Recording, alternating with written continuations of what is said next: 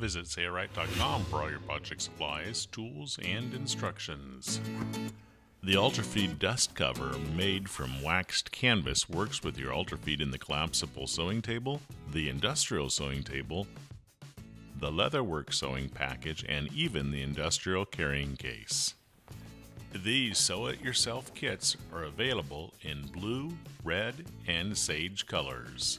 These kits come with a pattern. The first step is to pattern the wax canvas.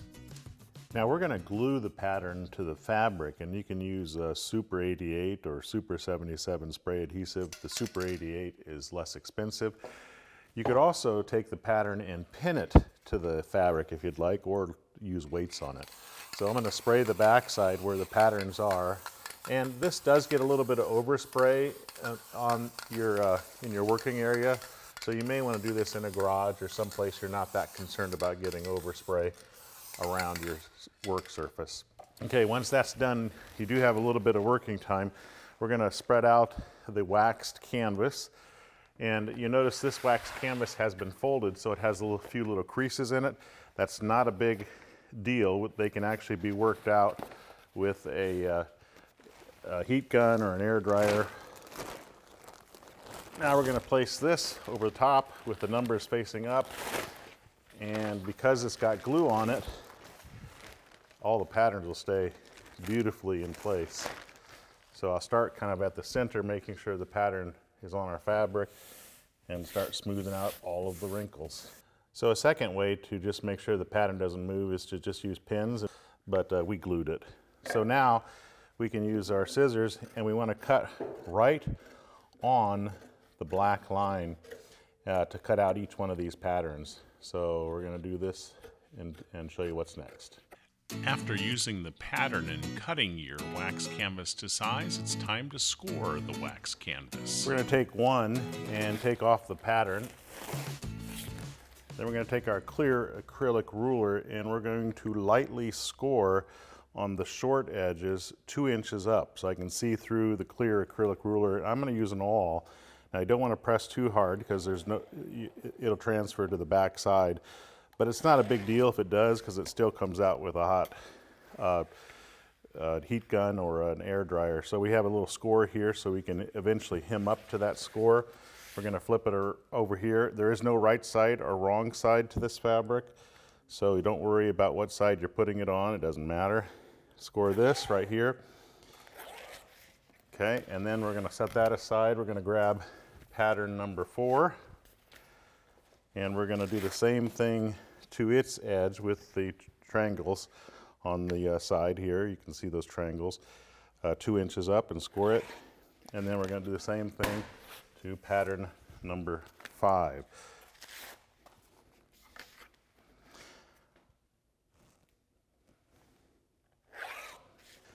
So now we've grabbed pattern 2 and 3, and we will score this in the same manner. You can get 2 off of here. Okay. So what we're going to do with these squares is we're going to mark 1 inch, or we're going to score, I should say, with an awl. You can also use a screwdriver for this, a small screwdriver, around all sides to 1 inch. And we're going to do that to the second pattern as well. We're going to create the hems on the pocket and sew the top edge. That's next. So first we're going to do a hem on this side and this side. Doesn't matter because it is a square, but you want to do it directly opposite of the sides. And we're going to hem to that line that we struck, or that we scored on the wax canvas. And notice that it folds beautifully. No reason to use double-sided tape. We're just lining it up to that line. Once you have 2 opposite sides done, then come down, and we'll just call this the bottom side. We'll score up to there. The top side, we're going to have a double hem. So I score to that. Now this we're going to call the top side. Doesn't have a real top side, but this is what I'm doing here to indicate that it's the top side, because it's going to have that double hem. Score it there, and then we score one, or we fold. I'm sorry, not score. We're folding to create our double hem. Okay, so we have a double hem here, single hems on the side. And then we're going to do the same thing to the second one. Okay, when you create these folds, you'll notice that the corners stick out, and I don't necessarily like that. Now you can fix that if you want to open this up and you want to be really particular about making sure that it folds so that the folds don't show. But a little good trick, see that looks pretty good there.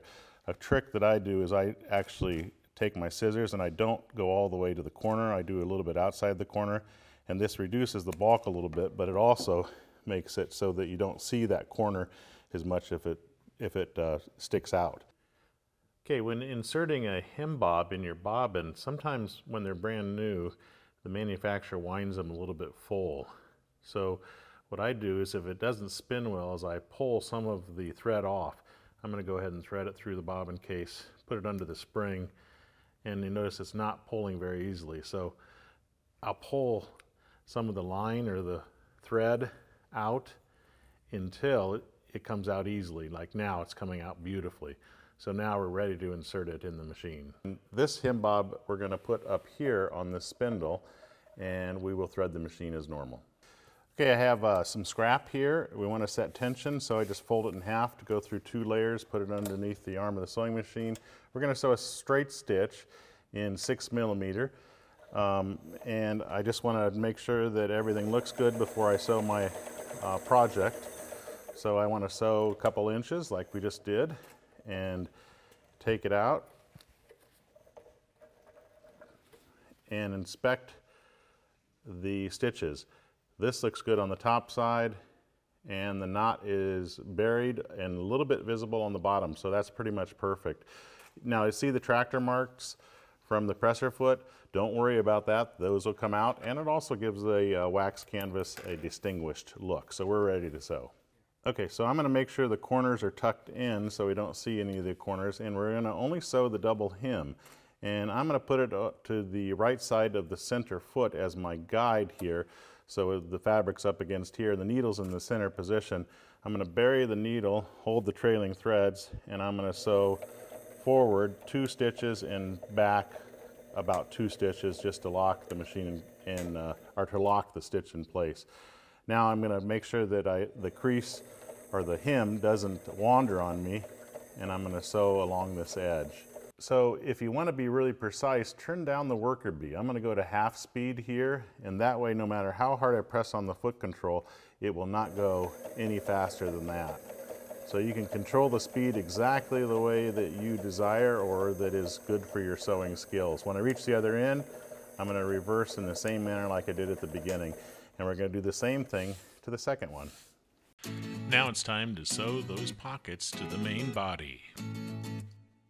Okay, so now we're going to take the pocket and we're going to put it on this panel, and I like to just mark it at right at the top of the triangle here, and this is 16 inches, so I'll put a little score mark here, and then we can take our pocket and you can actually just fold it directly in half at the bottom and crease it so you can find the center of that pretty easily like that, and then we're going to position it right here, make sure that our hems are in place, and we'll sew it. We're not going to baste it to this. We're just going to sew it at that location, but we also want to do the same thing over here because we're going to put 2 pockets on. Now you don't have to put 2 pockets on, you can just put 1 on if you'd like, but this pocket's great for holding some of your accessories and also the guidebook. So we'll put a score there and we'll do the same thing to this one. Here's the center. Position that. We're going to start up here at this corner, so I'm going to put it in here, and again I'm going to put it so it's right outside the center foot, and we are going to hold our trailing thread, and we're going to sew in forward a little bit and then in reverse, and we want to make sure that we secure this well, so I'm going to do this a couple times to back tack. We're going to sew down the side. Now if I want to slow down the machine, again I turned it up, I'm going to slow it down to half speed so I can be really precise with the Worker Bee Power Pack system for the Sailrite Ultrafeed sewing machine. We're going to come to the corner and we're going to try to position the needle in the same spot that it is from the edge that we're sewing along. So right about there should be a good pivot. The needle is buried. I'm going to lift my foot, I'm going to pivot on the needle, and even if it's off a little bit, you can see that we're not right at the edge of the foot. I'm going to keep that consistent distance along this bottom edge here so that that stitch looks nice and straight with the edge of the fabric. I'm pressing all the way down on the foot control, and I won't go any faster than this. If a corner is sticking out, just kind of take your finger or take a screwdriver and you can kind of poke that in. That way it doesn't show up when you're done. Sorry, my fingers are in the way. When I get to this corner, I'm going to bury the needle in the same manner at the approximate distance from the edge, like I am there. Lift the foot and pivot one more time. And then we'll sew down this side. When I get to the top, I'm going to do some reversing like we did at the beginning, and then we're going to do the same thing to the pocket on the other side. We're not going to show that. There we go. In this chapter, we're going to sew the ends onto the main body. Now I put the pockets on the side that we had scored. It should have been on the other side, but that's not a big deal. I've already come over here and I've just put my clear acrylic ruler here and I've scored the underside because we want to have the score on the wrong side of the fabric, even though there is no wrong side of the fabric. So that was a mistake I made. I should have put the pockets, I should have made sure the score is on the underside. I did not when I sewed the pockets on. So now this is our inside. Okay, so we have the two side panels. So I'm going to take the smaller one, the one that is not as long, because obviously it's a different shape, and I'm going to just fold it in half here and crease the top here. This time I'm going to put it on the right side. So this is my score mark here. There's no score mark over here. So I want this tag, the Sailrite tag that shows the world that you did it yourself, to be positioned at that center mark right up here at the top on the outside of the fabric. We're going to take this to the machine. Okay, we're just going to put a tacking stitch on here very close to the raw edge of the fabric. This is just so that we don't forget to put the tag on. So I'm just going to reverse once, even though it's not necessary. That is not going anywhere. Now we'll sew these assemblies together. Okay, when you sew anything together that is going to be a bag or anything like that, the outside surfaces have to face each other. Obviously this is our pocket, this is our outside surface since the tag is on this side, so this would be like this. This gets walked all the way to this corner over here, and the pattern is perfectly matched up so that the triangle corners should meet. This edge would come up like this, and we can take it to the sewing machine and sew a 1/2 inch from that edge. I'm going to use the Deluxe 5.5 inch magnetic guide and put it on the 1/2 inch mark of the needle plate. The needle's in the center position, and we are going to start sewing so that this is perfectly straight going into the sewing machine, which means this stitch is going to actually start a 1/2 inch from the edge of the corner. And we're going to do a little bit of reversing here just to lock the stitch in place. I'm going to sew up to this corner with the edges lined up. I'm going to lift my canvas slightly as I go past the magnetic guide. I'm going to sew past this corner approximately a 1/2 inch. Now, do you have to be exceptionally precise? You do not. You can use the reverse lever to position your needle as you roll the balance wheel down and towards you. So if I do a whole stitch, I'm going to be more than 1/2 inch away, so I'm going to put the reverse lever in the middle position, bury the needle, have the needle come up slightly, and then I'm going to lift the foot, pivot on that needle, and you can see it's almost a 1/2 inch away. It's a little bit more than a 1/2 inch, but it's not going to matter that much. Make sure the edges are lined up as you sew.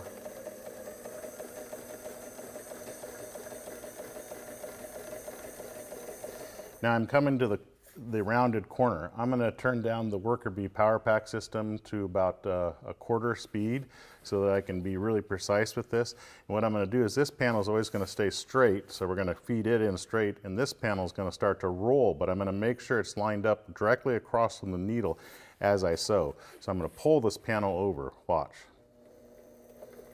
So see how I'm pulling the panel? Don't worry about wrinkles. What you're trying to do is you're trying to just match up the raw edges as you sew.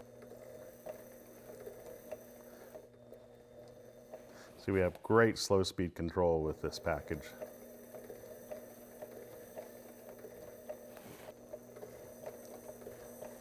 Okay, so now I'm pretty much back to the straightaway. Now we're sewing through that tag. Don't have to worry about putting it in there. Now we're coming to the second corner, and we're just going to repeat that same process here with it. Just move the fabric up to that corner. If you get off too drastically, But do expect wrinkles when you go around these corners because the fabric has to shrink up.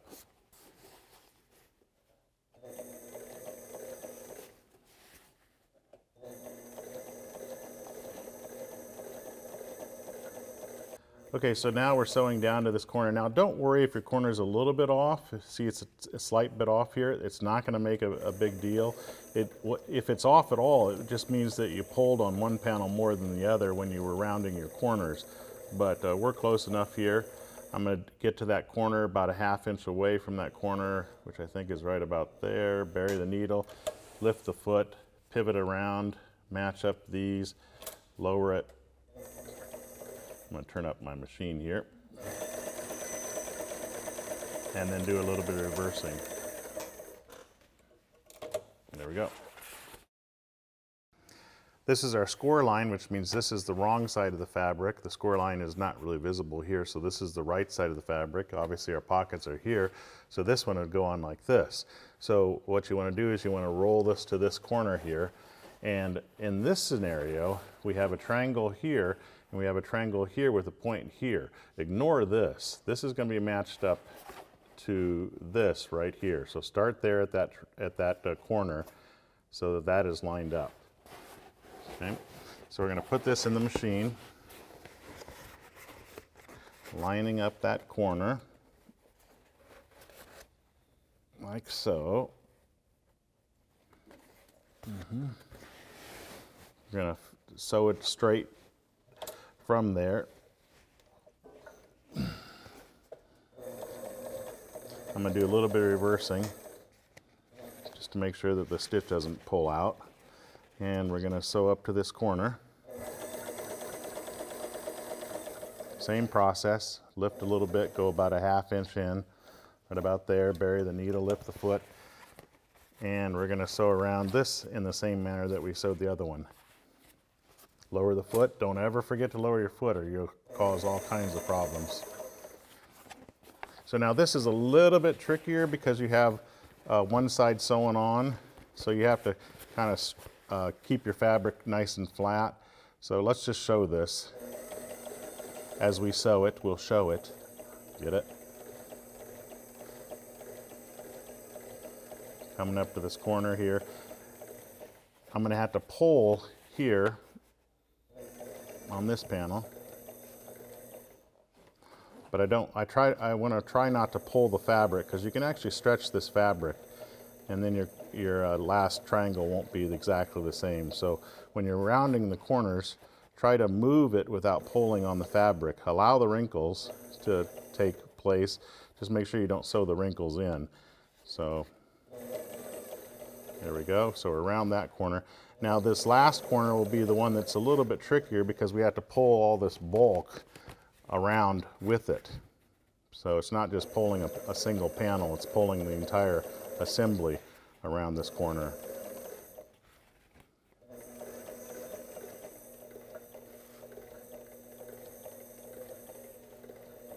See how this whole assembly is lifting up as I do this? That's going to be necessary. But as long as you lift up that assembly, look at that, we went around that corner beautifully. Now let's see how well this matches up. Yeah, it's not too bad. We're a little bit off, don't be alarmed by that. As long as you're close, that's all that's important. So let's sew to that corner.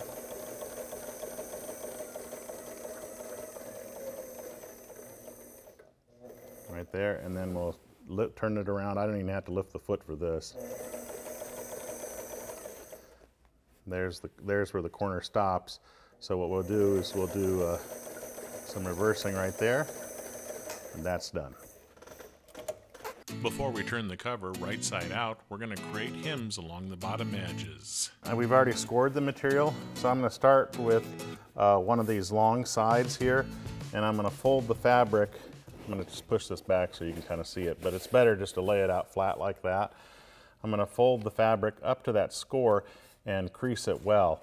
Now you can use pins here, or you can use wonder clips, anything like that if you want, but I like to just score it and keep it in that position like that.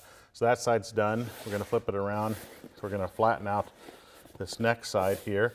like that, and do that here with the other long side.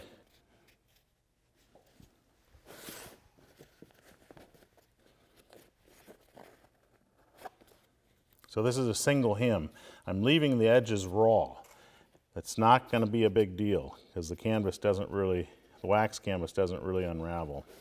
Now let's discuss this corner a little bit. What I like to do is I like to lay it flat like this. You can also lay it like that, but I like to just lay it flat like this and then force the hem, and see how that kind of just folds up like that. So this would be folded over like that, and that creates a pretty nice looking corner on the underside. Now we're going to come over here. Now notice there's excess fabric. We left that excess fabric so that you could find the corner. What I'm going to do is I'm going to trim off that excess fabric here, and you'll also have excess fabric here. Trim it off so it's pretty much straight with the edge of that fabric here. And then we're going to crease this one to make a 1-inch hem here as well. Okay, always work on your corner to make sure that your corner is not sticking out. You can always just kind of make it neat before you sew it. It looks good right here.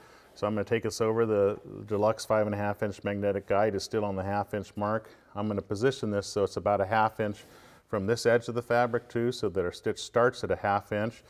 Lower the foot. Now I didn't measure. If you want to be precise, you can measure, but it's not that crucial. I'm going to sew here, do a little bit of reversing. I'm going to make sure that my hem's laying flat and sew along this edge. When I get to the corner, what I'm going to do, make sure the hem looks good. If I need to pull this in, I can do that. With this wax canvas, it actually folds beautifully like that. When I get to this corner, I'm going to stop sewing a 1/2 inch short of the other side. So where's a 1/2 inch? Right about, that's a little bit more than a 1/2 inch, but it'll be sufficient. I'll come over here, rotate on the buried needle like we talked about. See how I'm off? It's not a big deal. I'm just going to straighten it up. Now I'm good again. Make sure the hem's in the right spot. When we get to the beginning, we'll just do some reversing again, and that'll complete the sewing.